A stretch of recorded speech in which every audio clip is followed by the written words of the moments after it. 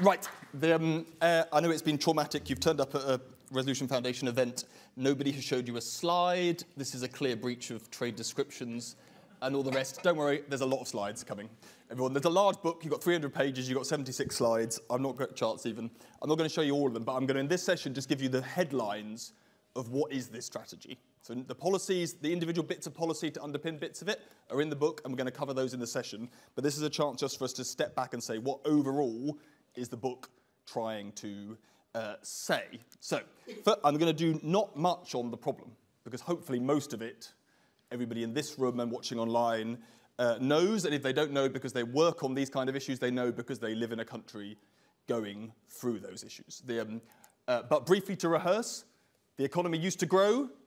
It isn't growing as much anymore. So this is showing you 10-year growth rates of GDP per capita, maybe declining slightly, but basically hovering around the 25% mark per 10 years over the course of most of the 1970s through to 2010, and then cratering after the financial crisis. Now, one thing I always say, maybe if I'm in Bath or Bristol, is the degrowthers got what they wanted.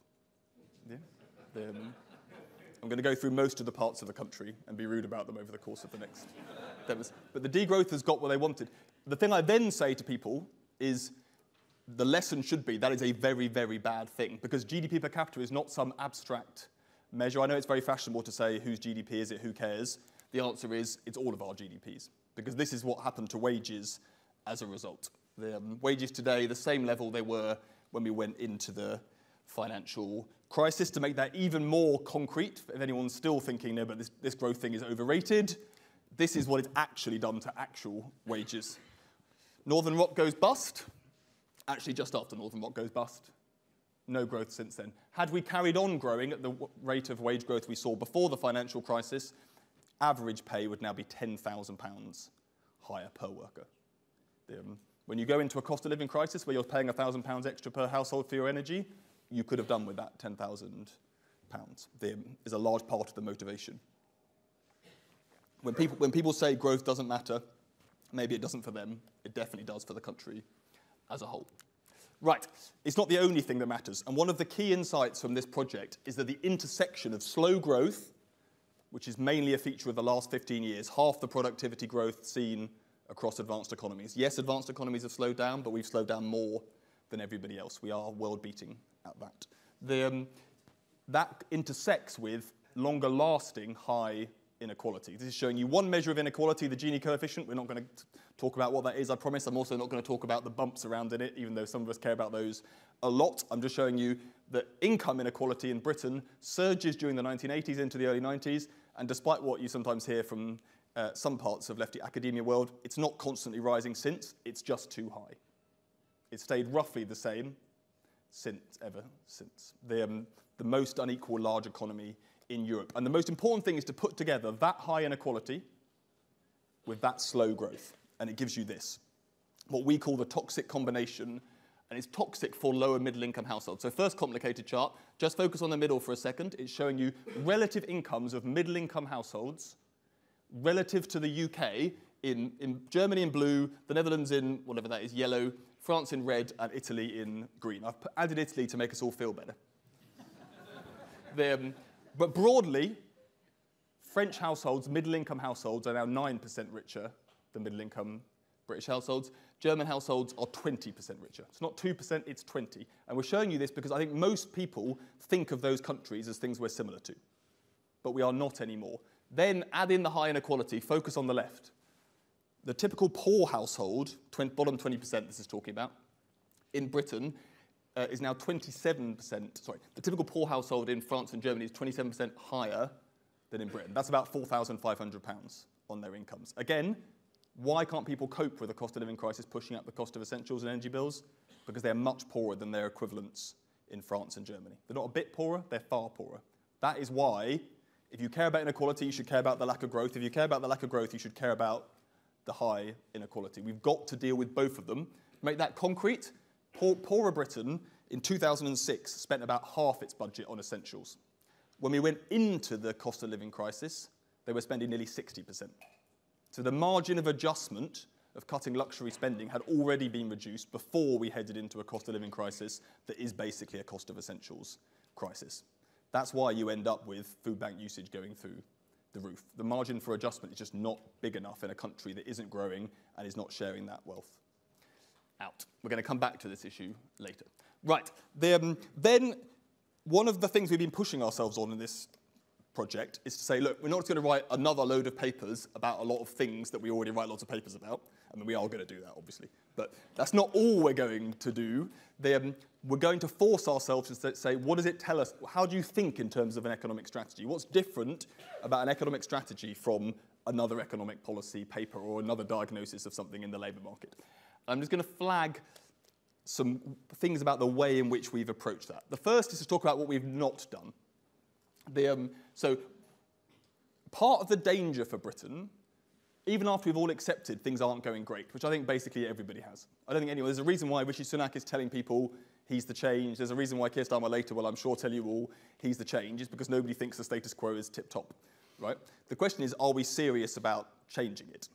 And a lot of the problem is that we are not serious. So there's some examples of not serious here. We're not serious either, because that's a bit harsh, everyone. It's a serious conference. We're not serious because we think that silver bullets will solve this all for us. A few tax cuts, or quite large tax cuts, that will sort it. Or we think, I really want the net zero transition to happen. I'm basically going to tell myself that will solve all the other problems as well. Worried about inequality? Do the net zero transition. Worried about slow growth? Do the net zero transition. Now, we should probably save the planet. So I'm assuming most people here would like us to deliver on our net zero credentials. We should do that. It needs to be central to an economic strategy, but its main effect on GDP levels is to change the nature of GDP. More investment, less consumption, rather than to raise the level of GDP, or indeed to crush it, as some of the now rebranded cynics who don't deny net zero but just say everything's impossible and can't be done. And that is a danger, because if you think that, you don't deal with any of the other problems. Then just to be unfair on business while I'm being unfair on people, like, there is a lot of money to be made in running ESG conferences. Anyone from a business been to an ESG conference? Yeah, they need stopping. A load of people sit down in a posh hotel and tell each other, if we just report on things really well, really good reporting, environmental, social, the rest, then inequality will go down. As if some of the I'm not a Marxist, but economic structures do matter a bit, and so do pounds and pence in people's pockets. You don't get inequality down by a load of posh bankers sitting in a conference centre, unfortunately, for the bankers. So that is not what being serious about an economic strategy looks like. So what have we done instead? Focus on path dependency. You're not writing an abstract economic strategy for any given advanced economy in any given time. We're focusing on Britain in the 2020s, Britain as it actually exists, and Britain as it could plausibly be. And those are tough tests to put on yourselves, right? It's not about wishing you were like somebody else, another country. That's also true as people, by the way. I know that's hard to accept, but we are who we are, and you can't change it very much. Then we focused on trade-offs. We've tried to elevate those and be clear about the trade-offs we're wrestling with, and we're trying to offer you a strategy. So that means showing how things join up. How does your tax policy fit with the fact that you'd like to have some more investment and help you pay for it, for example, but lots of others? Okay? So that is what we think we are trying to add value on. Right, then the short version of what I'm going to tell you about is there's three basic elements to this. How do we get serious about raising growth in an economy that's not growing? How do we get serious about reducing inequality in a country that hasn't managed to do that for the last 4 decades? And I think most people have kind of decided it just can't be done. High inequality is just like the weather. It's kind of, what happens? We'd like it to stop raining, but we've met Britain. It doesn't. How do we do that? And then lastly, how do we bring considerations of economic change back into thinking about economic strategies? Because the only real discussion of economic change nowadays in Britain is, oh my God, it's really fast and scary, which, as I'm going to come on to, is nonsense and deeply unhelpful to how we think about where we actually want this economy to go. Right, growth. Be nice to have some. Here, the wishful thinking is different from Liz Truss. The wishful thinking space in this area is often either saying, look, I liked it in the olden days. Everybody went out to work in their manufacturing plants, and they came home satisfied. Obviously, by everyone, they mean white men in some parts of the country, but they don't say that bit. That isn't a good grounding for an economic strategy, because we are not going to turn ourselves into Germany, sorry to the Germans, in the room. Countries don't quickly change what they're good at. So the first thing I'm going to talk to you about is what Britain is good at.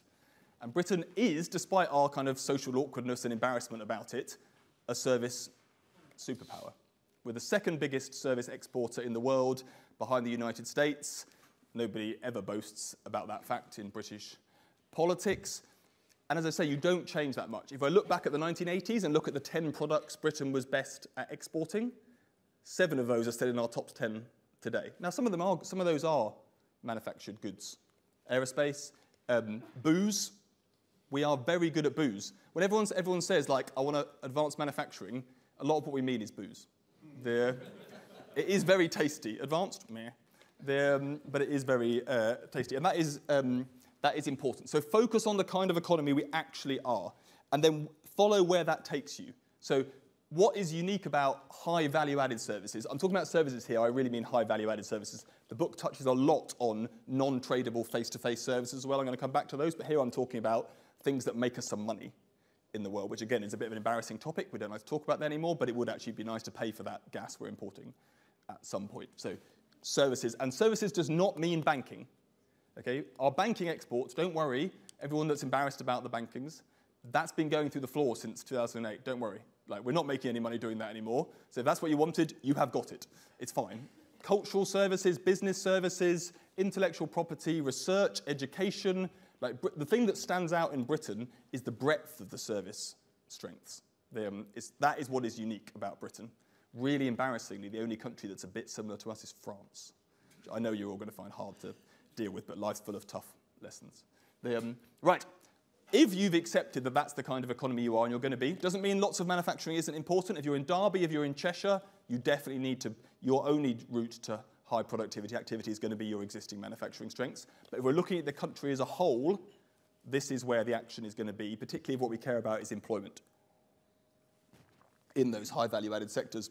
Whenever anyone says to me, oh, but manufacturing's got higher productivity growth, I will say to them, follow that thought pattern. That's why there's no workers.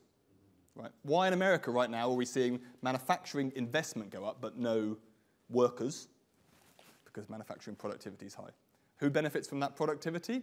Some people in America, but lots of people buying it abroad. Again, no one ever thinks about that. Right, so, place. This chart is showing you places across United Kingdom, France, and Germany by their productivity and their size. Size of the blobs is how many people.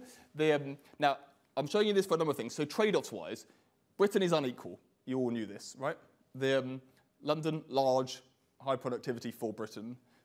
Everyone else, basically, all other large places below average productivity. Germany, much more equal in terms of productivity. Now, you might look at that and say, I want to become Germany, but you can't, for the reasons I said. There aren't enough Germans, there aren't enough capital stock, you haven't got the skills. So if you're thinking about an economic strategy, there's no plausible route to becoming like Germany, because you do need to be a manufacturing country to have that kind of equal spread. Manufacturing goods are much more equally spread geographically. Okay? France, though, does offer us lessons. As I said to you, France, more similar economy, but unlike Britain, where we row about which of our big cities is our second city, but actually only one comes close, if you're looking at productivity, Edinburgh. Edinburgh is the only other city outside of London that is high productivity. If we look at Manchester and Birmingham, 2.8 million people each, those are our big second cities. They're large, which means they are the kind of places where high productivity services should be able to cluster. So our question for ourselves is, with that kind of economy, they should be able to be clustering in Birmingham and Manchester, but they are not. And the question is, what are we doing to make sure that they can in future? Because we need more capacity to produce those kind of services to grow this economy. We can't just do it all in London. And as we're going to come on to later, that requires a lot more change for those places than we have traditionally pretended. We're like a bit more devolution, a bit of a levelling up pot, suddenly it'll all get sorted. But as we're going to come on to it, that's not what happens. If you want those cities to grow, which we all should, because Britain needs them to grow, not because they need to grow for their own sake, then it means a lot of change, a lot of investment, much bigger cities, much changed transport networks, much bigger city centres. So that is the goal If that's your economy, service-led, we need to grow these big cities because that is where the activity will take place. Not the only activity that's important in the country, but we need a lot more capacity to do that kind of activity. Right, there is no route to becoming much richer that doesn't involve starting to invest. So this is showing you total economy investment. And if we look over the last 4 decades, Britain is the weakest investor in the G7, almost on any metric. So this chart is total investment. Public investment, 50% lower than the OECD average. That's why you have the second fewest MRI scanners in the OECD. It's why it takes British workers longer to commute than all OECD countries apart from 2. If you don't invest for a few years, that's fine. Don't invest for decade after decade after decade. At some point, it does start costing you. And if we don't turn that around, there is not any other answer for us. But I said it was about trade-offs. You've got to pay. I'm going to die here. Wait a second. If you want higher investment, it's got to be paid for. It's either paid for by borrowing from abroad or consuming less at home, saving more at home. But this is showing you that Britain's been borrowing from abroad consistently from the last 40 years. Normally, the textbook said that's fine because you're attracting money to invest. But as I've just shown you, we weren't attracting money to invest, we were attracting money to consume. So that is what the kindness of strangers looks like. If you want to be higher investment, I don't think we should be doing it at the economic strategy level by borrowing more from abroad. It's time to save at home. Some of that is about household savings. There's proposals in this report for higher pension savings, but it's also about fiscal policy. It's about what firms do.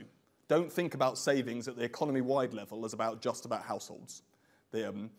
Collectively, you need to save more to allow us to invest. And if you're not prepared to talk about that and to fit that in with your strategy, don't pretend to yourself that the investment is going to happen on itself. Because even though the textbooks I know say, yes, yes, yes, pure capital markets around the world, there is a home bias.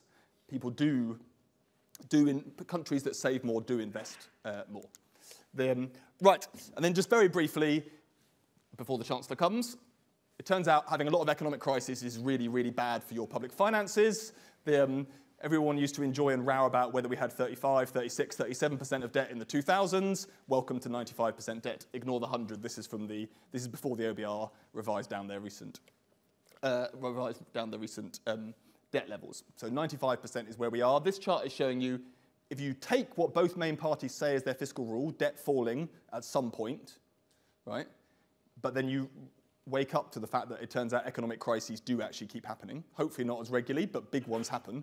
There's no way we're on a trajectory for debt falling if that's our fiscal stance. You have to run a tighter fiscal policy if you actually want to see debt falling. And we are not on track to doing that at all. And that is, again, join that up at an economic strategy level with what I've just said to you about saving, because some of that has to happen at the level of the government. Right. Now, it's common to talk about being hard-headed about getting growth. Half this book is about how to get hard-headed about inequality and how to get it down and to avoid wishful thinking on this. So I'm going to show you a few charts that look like this. Don't worry about the numbers for a second. These are showing you income growth across the income distribution. Poorer households are down here, richer households up here. And it's the shape I want you to wrestle with, because it's the shape that we're using to drive our thinking through this strategy. This is telling you what happens if you just get growth. Yeah? Again, ignore the numbers, focus on the shape. If you just get growth, then market income, labour markets, capital, rent, the rest, broadly will rise in line with that growth. Okay? But that income is not spread equally across the population. What you will get if you get just higher growth is higher inequality, because market income is focused on the middle and the top of the income distribution, not at the bottom. The bottom 20% gets half their income from outside the market, mainly benefits. Okay? And those rise in line with prices, not in line with growth. So people who say, oh, we just need to get the growth, that's fine. That is important to raising living standards, but it will mean higher inequality given how our tax and benefit system is structured today. Right, what do we do about it? Two things. We ignore the usual row amongst lefties about we just need to get pre-distribution. Stop pretending you can redistribute. Pre-distribution's it. Get better jobs. Get more higher wages for lower paid workers. We don't need to worry about the benefit system. Or another load of people that say we can only reduce poverty by doing redistribution. The argument here is you've got to do both. So on the pre-distribution side, we've got to get better jobs, and we've got to make sure they're available in every community. That's irrelevant, what I said earlier about certain kind of activity being in big cities. Every community should have good jobs. This is showing you job satisfaction, focus on the top line, for the lowest earners since we've introduced the minimum wage. So the minimum wage is a complete triumph. We're basically back to 1970s levels of hourly pay inequality. If you'd said that was possible in the late 90s, no one would have believed you. Complete triumph. Job satisfaction for the lowest earners has kept falling through that phase. And remember, there's a lot of reasons why that might happen. Half of shift workers only get less than a week's notice of their shifts they're going to work. If you're a low earner and you get sick, you live on £44 for the week. I'm just giving you some examples. I can give you lots of other ones too. We've got to have a good jobs agenda that goes beyond the minimum wage. We should keep raising the minimum wage, but we've got to go beyond it. Right, let's say here I'm modelling you a pre-distribution agenda. Keep going on the minimum wage. Keep raising employment. Here I'm modelling half the increase in employment we saw in the 2010s happening again. The book sets out how we think that could happen. What it's telling you, so now look, compare the change between the pink bars, which was the growth-only world, and the green bars, which is us bringing pre-distribution into the picture. What it does is the minimum wage, the progressive wage growth, shifts the income gains to the middle of the distribution. Not to the bottom, it goes to the middle, because that's where most minimum wage workers are. What helps the bottom is higher employment. And if you want something to celebrate about the last 10 years, the employment gains are incredibly concentrated amongst the bottom 25% of the population. So we need to do that again. Employment gains here, wage gains concentrated in the middle. Yeah? That's what a pre-distribution agenda looks like. But as you can see, the bottom is still going to see weaker income growth if we just, and this is an aggressive pre-distribution strategy that the book sets out. So it's not like we're not pushing on the levers. So what do we need to do as well? We need to care about the benefit system. So this chart is showing you the change in incomes across the distribution. Poorest households on the left, richest households on the right. In red, due to benefit changes, and in green from the pensions changes since 2010.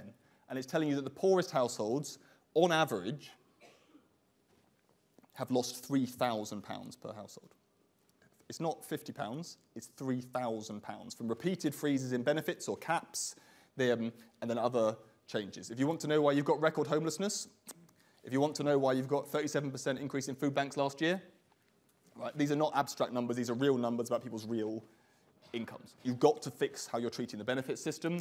You've got to have not just higher taxes, you're probably all used to versions of this chart now, tax burden heading to its highest level in ever, basically. The £4,000 increase per household over the course of the next few years, 37.7, with the exception of some quite good changes that got announced at the autumn statement 2 weeks ago. We haven't increased the quality of our taxes at the same rate as increasing their quantity.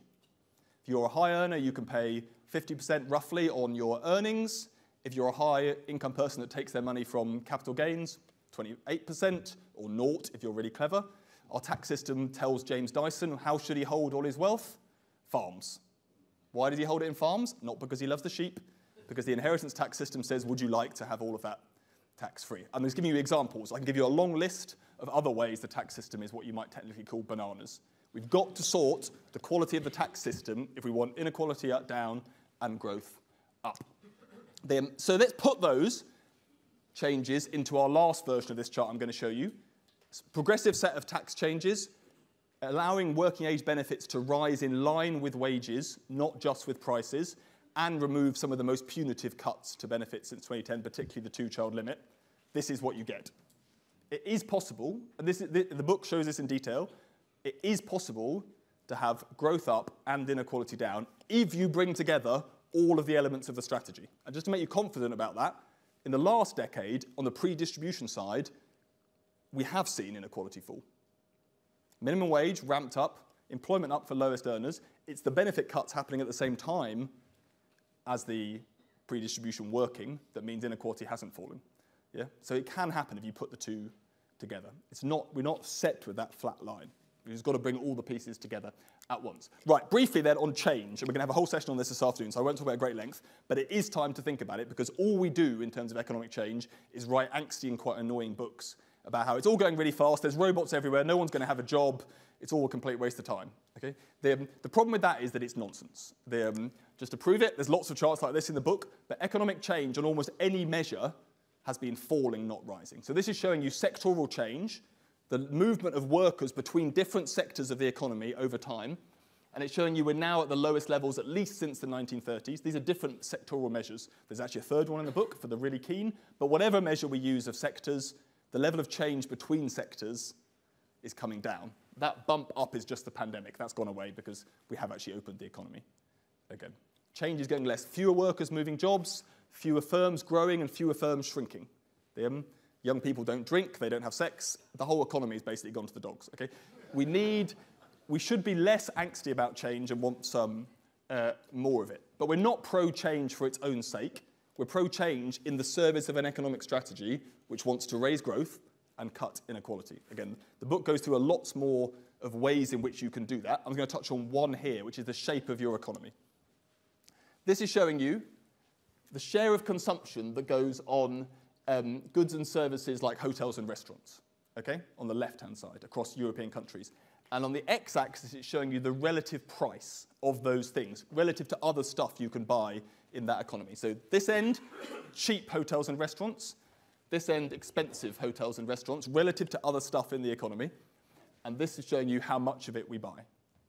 Britain, we have cheap hotels and restaurants relative to other stuff, not least because housing is quite expensive, and we consume a lot of it relatively.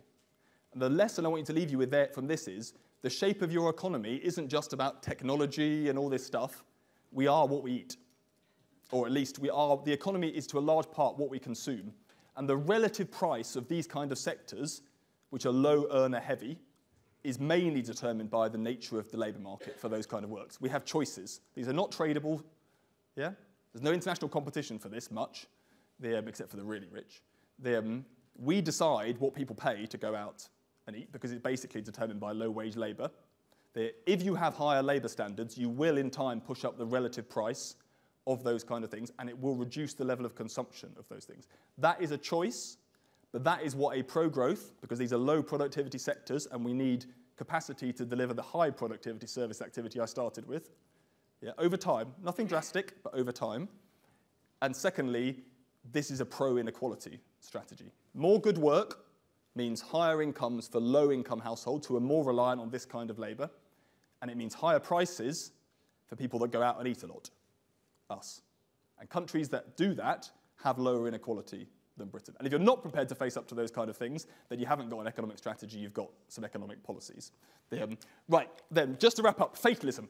Everyone's probably a bit depressed, this is all very difficult, it's all very hard, and all the cynics of you, I can see quite a lot of Treasury civil servants, you're all cynics, are saying, we're quite a mature economy, we're quite advanced, we haven't got that much control, it's just about the technological frontier, there's only so much we can do, let's not overstate our agency.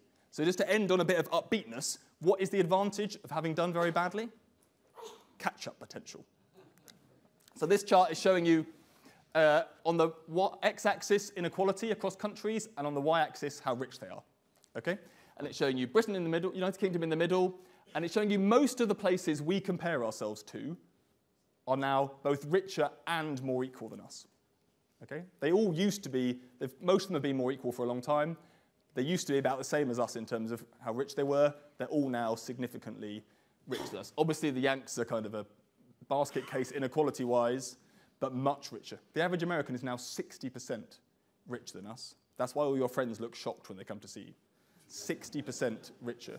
And remember, we buy our iPhones from the global market, right? It does matter how much richer people are than us. So the question is, you can look at that and get depressed, or you can look at that and say, how about we don't need to become as rich as the Americans, we don't need to become as equal as the Scandinavians, and don't worry, we're not going to. Neither are we going to get their design taste and all the other advantages that come from a Scandinavian choices you can make. We just need to become a bit richer and a bit more equal over time, or what you might call normal. And just to illustrate that, let's take the 5 countries I think most people would associate ourselves with. Australia, the Netherlands, Canada, Germany, and France. If we had the same inequality as them and the same average incomes, not richer than them, not loads more equal, just the same as the average of those countries, then the average British household would be £8,300 better off. That is what we are trying to achieve. That is what success looks like. It's huge. Even if you get half that, that is what a successful economy looks like. So my ending point is that Britain, it's time to be a bit more normal. Do it for a long time. Sort yourself out. And that is what a better country looks like. Right, we're going to wrap up there. Thank you very much, everyone.